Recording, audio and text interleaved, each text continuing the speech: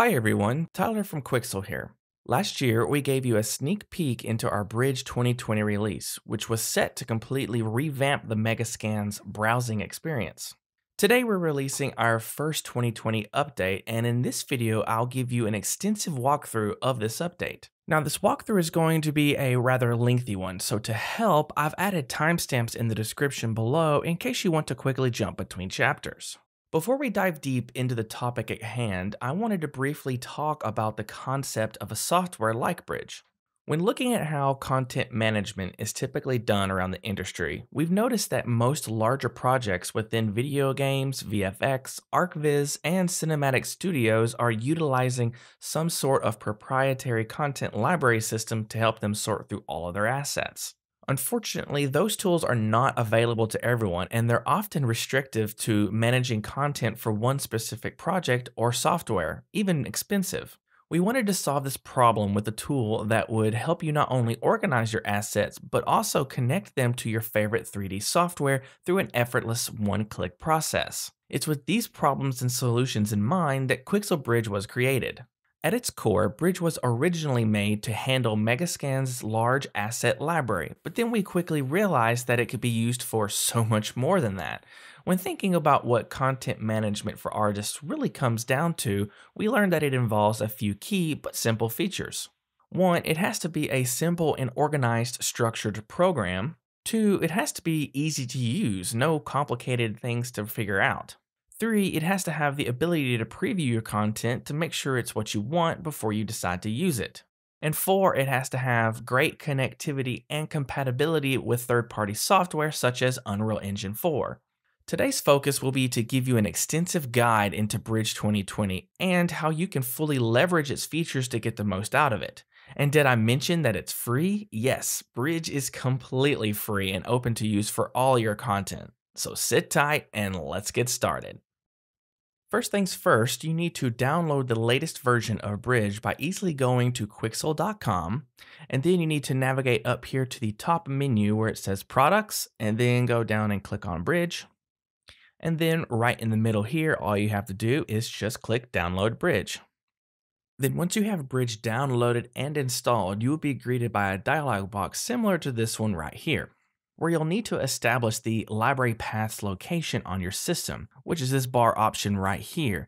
This is the directory that will be home to all of your downloaded Megascans and custom assets. Be sure to pick a location on your hard drive or perhaps a second hard drive that has plenty of dedicated free space for your assets. Asset libraries can grow very quickly, so it is important to choose a location that has enough space. Because if you're like me, every asset is tempting to click and download, and I've found myself doing that a time or two. And don't worry, you can change this location at any time by bringing up the settings window again. All you have to do is go up here to the top left menu, click Edit, and the first option you see here is Settings. And before we get started, if you haven't already done so, let's go to the top right up here where it says sign in and make sure that we have logged in. Here you have two options. You can sign in with your Quixel account, or if you are an Unreal Engine 4 user, you can sign in here with your Epic Games account. I would like to note that with the Epic Games account, all Unreal Engine users have access to the plethora of assets from the Megascans library for free. After you've set up your library path and signed in, you will now be directed to Bridge's homepage where you can easily discover the latest and greatest content in the Megascans library. The homepage here in the middle is an area you can also think of as a discovery page. Here you can explore and discover content in a flexible way. It is structured into categories to help you easily navigate through the library. It is also a great area to discover inspiration about your next project. For example, the homepage will have some sections here at the very top, almost kind of like a header, to give you a start into some of the latest things that are on our library. And if we were to keep scrolling down here on this page, we can see that there's a category for the latest surfaces that are being uploaded, the latest models, and latest plants, as well as the latest collections. And we'll get to collections just in a little bit. There's also asset types, so you can click on each one of these to filter between what's a 3D asset, a surface, displacement, or even brushes. Scrolling on down, there's even a category for trending assets. So some of our most popular assets that are being downloaded by users, you can see that right here in the scroll bar. And if we continue scrolling down, we'll start to see the location of the traditional library that you're probably used to. This will be the start where you can see all of the assets in the library, starting with the latest ones that are uploaded. Each area on the homepage here is able to direct you to a subpage, so to speak. So for example, if we scroll here to the top under the featured content, let's go ahead and click the abandoned factory here. And with that, the abandoned factory also has its own header to describe exactly what this collection is, and you can see all of the assets in the asset library window that are within this collection. And by collection, you will see here on the left toolbar here that since we selected the abandoned factory in the home page, that the organization here in the left toolbar has dynamically changed to what we selected.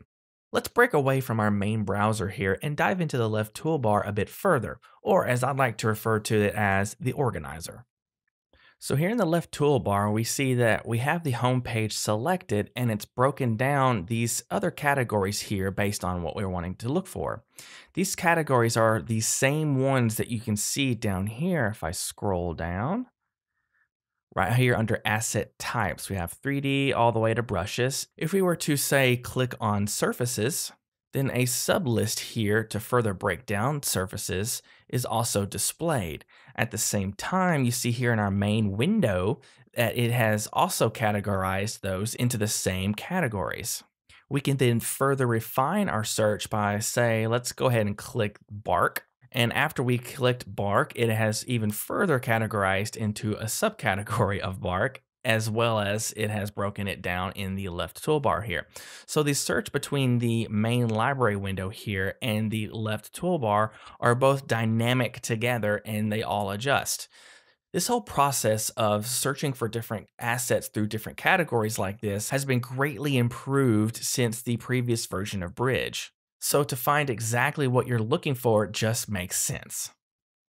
The next tab on our list is the Collections tab.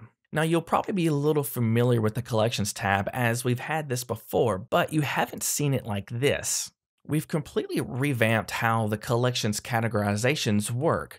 As you can see here in the main library window, the main collections homepage is very similar to the main homepage. We have the featured content here at the very top, and if we scroll down, we can see that we have broken down collections into some further categories. For example, we have the environment, essential, ArcViz, community, and tutorial. So instead of just listing the collections in order the way we did before, we've broken it down into ways where you could find what you're looking for in a much more intuitive way. We also have a new category called essentials. Now essentials are going to be all the collection types that focus on a more specific type of item. For example, here in our middle bar here, you can see that if you want to see all of the asphalt items, then you would want to click on the essential asphalts and see all the types of asphalt that we've handpicked. And just like in the homepage, if you want to sort through all of the different types of essential collections we have, you can either click the right arrow here and load more different collections and see a little preview panel of what that collection consists of, or you can just simply go to the left toolbar like we showcased just a second ago, click that, and it'll break down all of the essential collections in list form here or in its own homepage like we've been used to. The next three sections we have are the ArcViz, community, and tutorial collections. So the ArcViz collections tie to anything architectural related. The community collections here all consist of someone in the community that has made a really nice scene, and that scene needed to be featured in its own collection. And lastly, the tutorial collections here are all the collections from any of our previous tutorials. We felt that this was a great category of collections to share with you guys because a lot of people really want to work with the assets that we've used in all of our previous tutorials. The next tab we have is the free tab. Now the free tab is going to be the area where all of the assets that are on the Megascan's library are available to anyone for free who has a Quixel account. Now I mentioned before that if you're an Unreal Engine 4 user that all of the assets in the entire library are completely free. The next tab we have is the Acquired tab. Now, the Acquired tab is all of the assets that are part of your Quixel account, but not necessarily the assets that you have downloaded. For example, if I were to go to the surface area here, which again, I can always choose surfaces here, and then I scroll down and I look at all the latest assets that I have on my account. So this first asset right here has this little green check mark by in the top left of the tile. This asset here has a blue check mark in the top left. So if there's a green check mark on any asset in the entire library, that means that that asset is acquired and is part of your account. If there is a blue check mark part of it, then that means that the asset is not only acquired on your account, but it is downloaded onto your local library. If we want to acquire a new asset for our account or download a new asset, we simply need to just go to that asset in the library window. So let's go ahead and just for an example, go to Home. Let's select Surfaces, and then let's just select Antique. And then I'm going to just pick one of the trending assets here, and let's hover over this castle wall.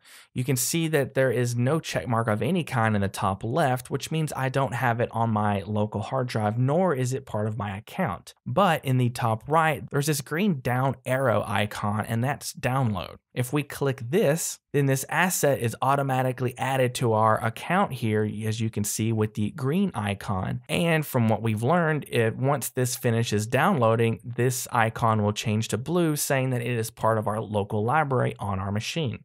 The next thing I want to point out when you have your mouse hovering over an individual asset here is not only that it says what the asset is named, but there is a heart icon in the bottom right of the tile. If we were to hover over this, it'll say favorite. Let's go ahead and click this. And now we have favorited this asset, which you can see here it is displaying in a full red heart. When you favorite an asset, it will appear in the favorites tab on the left toolbar right down here. Let's go ahead and click favorites. And then right here at the very top under all assets, it has shown that the castle wall that we had just downloaded is part of our favorites category. The last tab I want to discuss in the left toolbar is the local tab.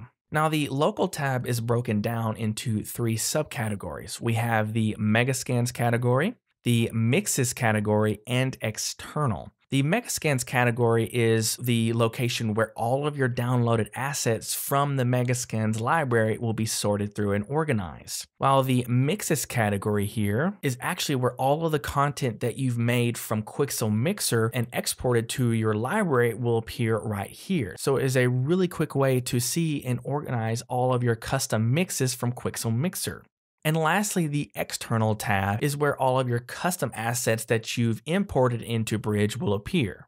All right, so aside from the library selection options on the left toolbar method, there is one other method that is rather a more intuitive and straightforward approach to easily finding the content you want. Quite fun actually to use. So right here at the very top, we have this search bar. Now this search bar lets you dynamically search anything that you want in the library, and it'll help you find it. For example, if I type in the word wood, you can see right off that the Smart Search helps bring up some suggested content as well as some places where wood may feature in some collections. Although these are clickable links to places we can go, I'm instead just going to make sure that I press enter on our wood here at the very top. You can now see that it has adjusted the library window here to showcase everything that resembles the wood search that we've typed in. Let's take our search a bit further before we click on anything here, because we can keep adding different characteristics to the search bar. Let's now just type in flooring, and let's take this just a bit further. Let's say that I want this wood flooring to be walnut.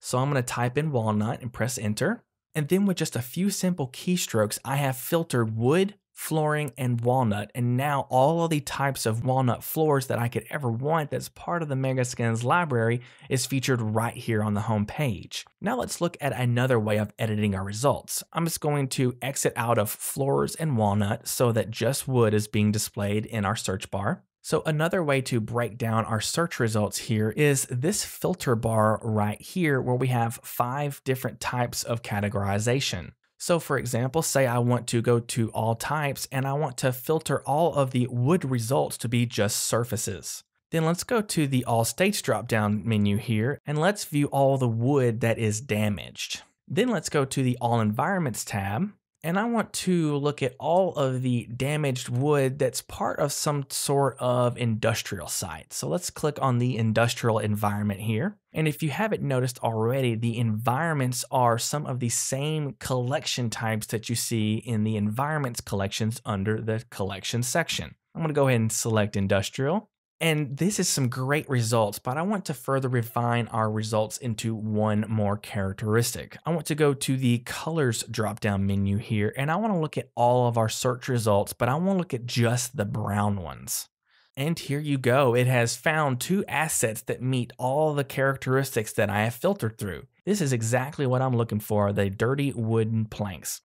So far, we've only been showcasing one asset at a time, but we could actually select multiple assets at a time to view. Now, if we were to click on a single asset here in the middle, this tree stump, you will see that since we clicked on it, not only does a preview tab here to the right pop out, which we'll get to in just a minute, but the asset is highlighted in blue to let you know that you've selected it. So if you want to select more than one, all you have to do is hold down Control and click on another asset. When you do this, the panel to the right updates and it lists all the assets that you have selected in a menu here. You can see that one of the assets I have actually already acquired on my account and one of them I have not. Let's go ahead and select a couple more assets to explain this a bit further. So now I have 5 different assets selected here. Again, one of which is already on my account and 4 of which are not. Additionally, each asset is listed with its point cost. And then at the very bottom is a grand total of those point costs. Again, if you're an Unreal Engine 4 user, these points don't mean much to you as these assets will be free anyway.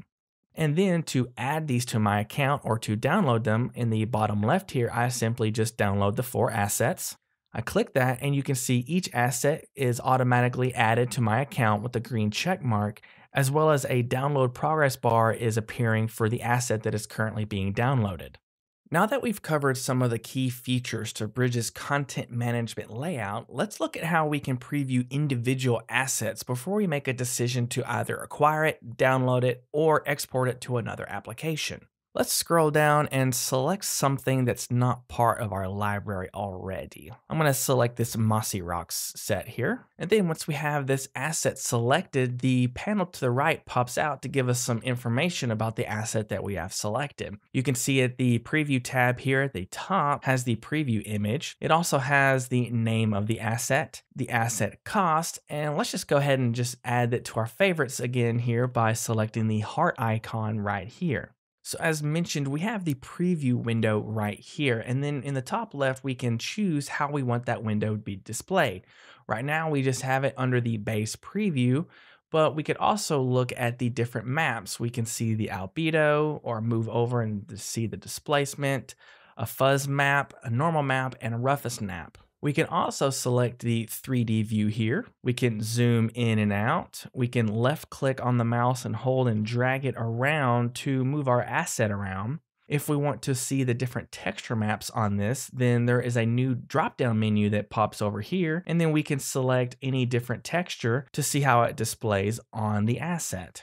And this preview is a tad bit small, but if we want to see this larger, there is a full screen icon here in the bottom right of this window. And then that further brings us to the full screen version of the 3D window. We can pan around just like we did before with the left mouse button. And if we hold down on the shift key and then drag our mouse around, we can shift the lighting around our source. Also, if we hold down on the control key and then left click and drag our asset around, we can then move our asset around orthographically around the scene. One thing to note is that since this asset is not a downloaded asset on my local hard drive, the texture size that's being displayed on the asset as well as some of the view options here are limited. And now that we have the 3D view of an asset that's downloaded on our local machine, we have a few additional things that we can do. We can, one, zoom in really close to our asset. We can also change the texture size that's being displayed on the asset. So right now, what's being displayed is a 1K texture, but let's go ahead and jump up to see what a 4K texture looks like. And you can see right off there is an astronomical amount of more detail that we can see on the asset. Additionally, we can see what the asset looks like with different scaled meshes by changing the LOD. So if we wanted to say look at LOD5, you could see that the mesh to the asset has changed just a little bit. Let's go to the top drop-down menu here and then select wireframe so that we can see what's going on a bit further. Right here you can see the wireframe of the mesh at LOD5, but if we change that back to LOD0, you can see now that the subdivisions of the mesh have gotten ever so much more dense. This is just a great way to preview your assets prior to choosing which ones you want to export to a scene. The next bit of information I want to showcase on the tab here is this midsection right here under the Asset Info tab. We have something that's called Scale, Open, or Assembly. This is just some quick information to pretty much explain to you what kind of asset this is and how it relates to the human scale. As you can see, the scale icon here showcases pretty much how this asset would be portrayed next to a human figure. If we were to select this aspen tree trunk here next to us, you can see that the scale has changed quite significantly to say that this is much larger than a human being. The open icon here pretty much says that the mesh of the asset has an opening somewhere. Specifically for this particular asset, the bottom of the mesh that you see here is completely open and is not closed. If we wanted to see a closed asset, let's select these rocks right here, and you can see that the icon has now changed to closed, which means that the mesh on all sides of the 3D asset is completely closed all the way around. So this midsection here is just some quick information to help you understand the form and scale of this asset. And the next bit in this area that I want to discuss is the similar assets. So we can select any of these assets here, or we can select the View All text here. So that'll pretty much just filter through all the content in the Megascan's library and display assets that are very similar in nature to the asset that you have previously selected. So the next area in the asset panel I want to discuss is the Download Settings tab. This tab is where we can customize all of the settings before we decide to download this asset. We get choices of what texture resolution we want between 2, 4, and 8K. We also get to choose what kind of material preset we want. Right now it's set for Unreal Engine 4, but depending on what engine you were exporting to may depend on one of the presets you want to select. And then we also get a choice of what type of mesh format. The standard here is FBX, but you get an option to select OBJ or ABC type formats. In addition to the mesh format, we also get to choose which LODs we want to download. Sometimes you don't really want all of them. You just want a couple depending on what type of scene you're making, or if you're wanting to do a really intense scene, you just want the highest one with the most dense mesh. You also have some more options here on the right, such as multiple albedos or multiple normals, which basically means you'll download a separate albedo and normal map for each and every one of these LODs instead of the same map being shared across the board. And speaking of maps, the last area in the Downloads tab is where you can select or deselect any of the maps that you wanted downloaded with the asset. You can see that the Unreal Engine 4 preset has selected these specific maps for me to download, but I can always add something like the bump or the gloss map to my download. And when I did that, you can see the material preset automatically changes to custom. Another thing to note is that if you don't want to have to mess with these settings each and every time you download an asset, that's okay. If we go down here to the bottom of this panel and select Global Download Settings, you then get the option to change the download settings globally to all the assets depending on the asset type. I have surfaces selected here, but I'm downloading a 3D model, so let's select 3D model. And then you see our settings here are pretty much exactly the same as in the Download Settings tab for our asset. But whatever we change these settings to will be the default for all the assets for 3D models. I just want to change our material preset here to be Unreal Engine 4, and you can see the map download settings here have changed to fit that. And all I'm going to do now is select Exit. And since I just changed the global download settings, automatically the download settings for our asset here have been updated to reflect the global download settings. I would recommend to figure out the global download settings first. That way, when you're in the library window here, you can simply just select the download icon as you go through the library and quickly download them on the whim. Let's go ahead and click the download button at the very bottom of our panel here. So after we've clicked download, we actually can see a download icon has appeared up here in the top right. If we click this, we can actually see a live progress bar of our asset being downloaded. In addition, we have a pause and cancel icon right here to the right. If I go ahead and pause it, then we've already paused the download. But to resume download, we can just simply hit the download icon right here, and it'll pick up the download exactly where we left off. Also, we could cancel all the items or clear all the items altogether. This is your download manager where even if you have multiple assets being downloaded at the same time, you can see all of their progress happen at one instance. So now that we have this asset downloaded, you can see a new tab in the asset panel has popped up. It's called the Export Settings tab. Let's go ahead and click this. And this tab is the settings to how you want this asset to be exported to any other application such as Unreal Engine 4. And just like with the download settings, we get the same export settings options here at the top where we can specify the resolution, the texture format, the mesh format, and which mesh LOD we want to export to our engine. To choose which engine you want to export to, in this midsection, we can specify in this drop-down menu here which third-party engine we want to export to. For this example, I'm just going to make sure that the Unreal Engine is the editor that we're going to be exporting to. And then this drop-down box right below is where I can specify the engine version. I'm just going to make sure that the latest one is selected. And the next thing we need to do is we need to install this plugin integration. And to do that, we need to specify where this plugin is going to be installed to. So to do that, we need to go to the select folder link here. And then we're going to navigate to your programs, the Epic Games folder, and then you're going to click on the engine version that you're wanting to install it to and make sure that the folder you select is the same version as the engine version that you're planning to export to.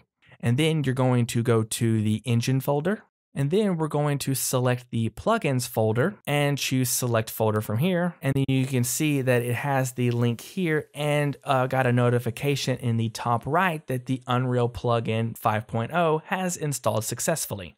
And if you need help installing any of the plugin integrations, just select this little question icon here, and then you can look through the documentation guide on how to install that specific plugin integration. At this point, we don't need to do anything further, but if you want to export this asset to a specific folder location or specific project location that you have, you can specify that here under project location.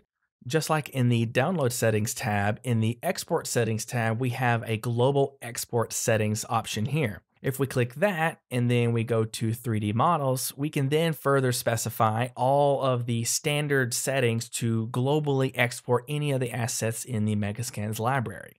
Then there's also the advanced settings, which this helps you specify any type of special file formatting that you want to rename all of the exported maps, or you can customize map packs where you can package multiple maps to a single texture. We're not going to cover this today, but if you need more help in achieving this, just hit the little question icon here, and it'll bring up the Quixel Bridge 2020 documentations to the exact location in the documentation where it'll guide you through the process to these steps. And then before we click the export button here, let's go ahead and make sure we have an Unreal Engine 4 project open first so we have something to tell Bridge where to export to.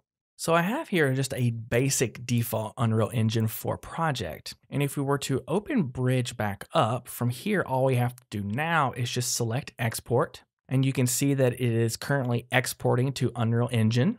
Export successful. And now if we were to go back to Unreal Engine, we can see that the asset has been imported into our project library here. And now let's just drag the model here onto our scene. And as you can see, it has imported quite successfully. Let's go back to Bridge for a second here. And then let's just go ahead and make the window of Bridge a tad bit smaller so that we can see it on top of UE4 here. And let's scroll down under those similar assets that we selected earlier and find something else that we can import really quick.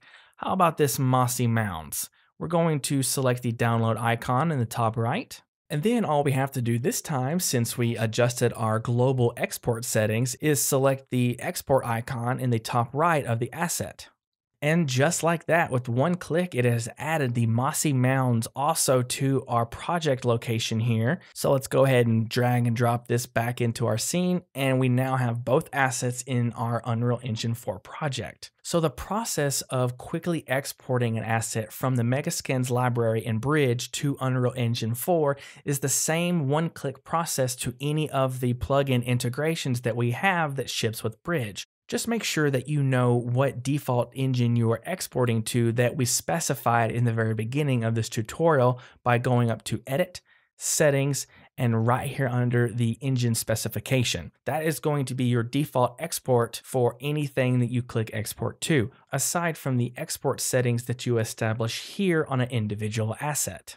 Well, there you have it, everyone. We have learned how to view all of our content in the new Bridge 2020. From the library windows to filtering our assets with smart searching to previewing our assets to make sure they're exactly what we want and how to export those assets to Unreal Engine 4 using Bridge's integration system, we have covered a lot today.